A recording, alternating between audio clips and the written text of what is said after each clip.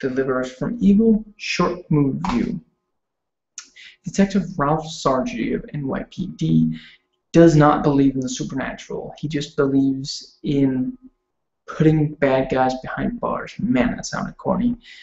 And he is dealing with a particularly nasty serial killer when things start getting inexplicable by any kind of natural law idea, and he does find himself possibly needing a priest, and it gets especially bad when he finds that his own family may be at risk.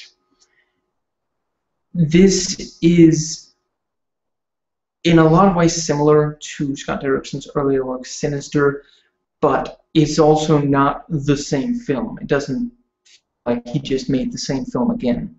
It does touch on several of the same themes, and it's just about equally compelling. You really get into just, you know, trying to find out what is going on, and you want to see more of these characters. It's very much a character-driven film.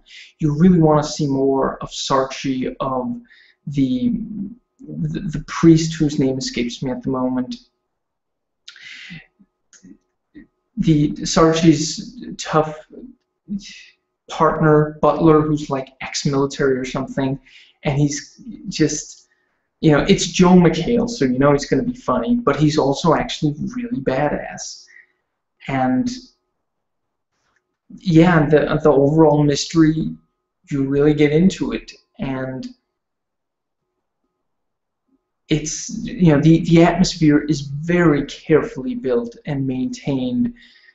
Very little and very specific sound and very little light, pretty much consistently, where, you know, there are these recurring sounds. So a very common one is the sound of scratching. And, you know, I say about Sinister that the movie pins you down and it keeps you in a chokehold for the duration of the movie.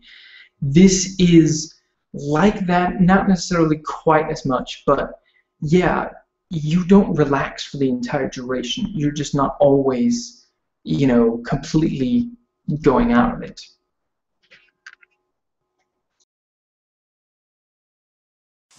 If you like this review and want a more detailed one, the link will be in the description box. Please rate and comment, and hey, if you like this video, that subscribe button's just waiting for you to click it.